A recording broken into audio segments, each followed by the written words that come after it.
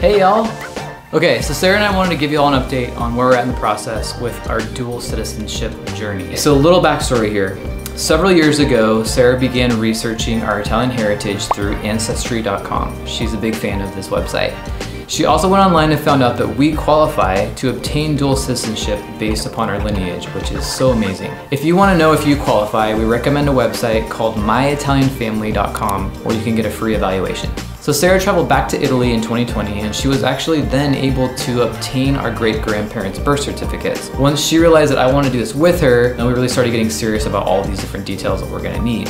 So here's where we're at now. We've paid for a consultation with myitalianfamily.com and talked about all the documents that we'll need. That cost us around $200. We've started trying to book appointments at the Italian consulates.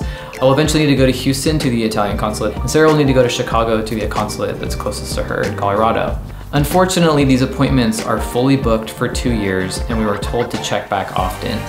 In fact, they told us to check back every night at 5 p.m. So Sarah and I literally have calendar appointments set up for every night at 5 p.m. to go see if we can get an appointment. It's actually been really frustrating. So in the meantime, we are hard at work on gathering all of the required documents that we will need. Sarah has been awesome, and she's traveled to San Jose and to San Francisco and Santa Cruz in order to obtain all of those official documents for us. All birth, marriage, and death certificates. And thankfully for us, all of our relatives lived in Northern California.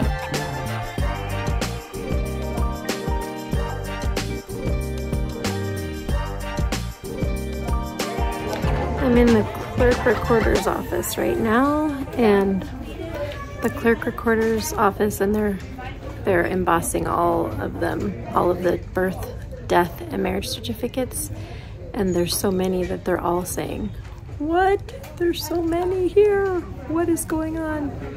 It's a big order, but this is what we have to get done if we want to get our dual citizenship. So many documents. I'm just thankful most of them are here in Santa Clara County. I do have to drive up to San Francisco after this, and then to Santa Cruz to get the rest of them. Okay, here we have 18 separate documents. That was expensive. This isn't a cheap process, but it's just the beginning. I got my brother and my original certified copies of our birth certificates, along with our parents' birth certificates, marriage certificates, our grandparents. Thankfully, it was fairly simple in that our grandparents and great-grandparents' documents were mostly all here. I do have to leave now and drive to San Francisco to see if I can get my great-grandparents' marriage certificate. So, hoping that'll be there. I feel emotional though. Just official documents here that show all of our Italian lineage step by step back to Marina Ferrari and Luigi Scarpenti from the north of Italy. That's where we're tracing these back to. So I'm excited. First step, check the box. So I'm making my way up the 101 from San Jose to San Francisco. It's about an hour drive. After spending a few hours at the San Jose courthouse, getting all the first birth certificates, marriage and death certificate documents that I needed, I was leaving and I was starving, and there was a Togo sandwiches across the street, which is what I grew up with here in California. And of course I had to get the number 16 Italian sub, which happens to have my papa's favorite Italian cured meat, mortadella. It was very nostalgic. So headed to San Francisco now. Hopefully the clerk's reporter's office will still be open. It should be. I should have 2 hours left to get that one last marriage certificate of our great-grandparents, Marina and Luigi. Let's hope I can get it.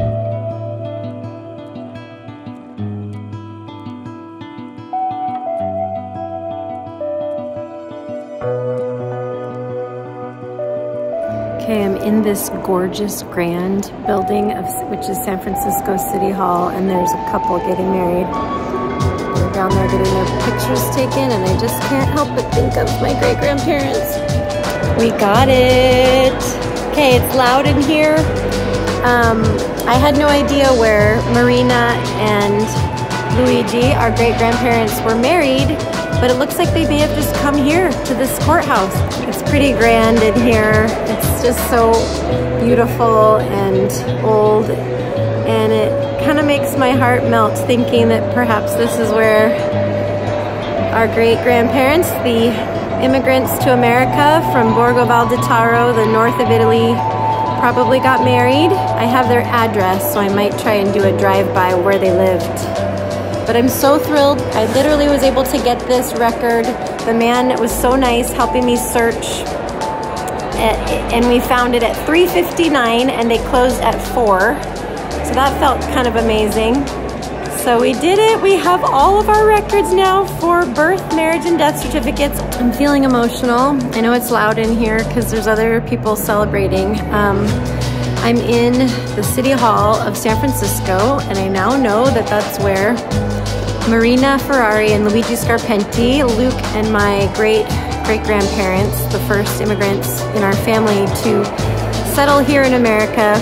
We didn't know where they got married, and now I know it's here in this great grand building. It's gorgeous in here, and as I speak, there are other people down there celebrating, taking their own beautiful wedding photos, and I wanted to get a little higher up here in this gorgeous building, and I ended up spotting this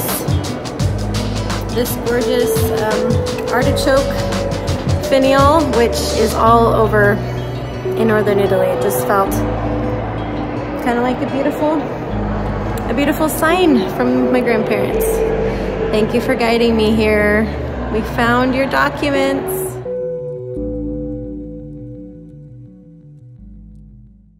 So what are the costs so far? It was $468 for the 18 documents in Santa Clara, $34 for the document in San Francisco, $75 for the 3 documents in Santa Cruz. The total spent so far, $577. Now it's important to note there are companies out there that will do all this for you. They'll do all their research for you, and gather all of the official documents for you, but you're typically gonna pay around $5,000 to $8,000 for that service.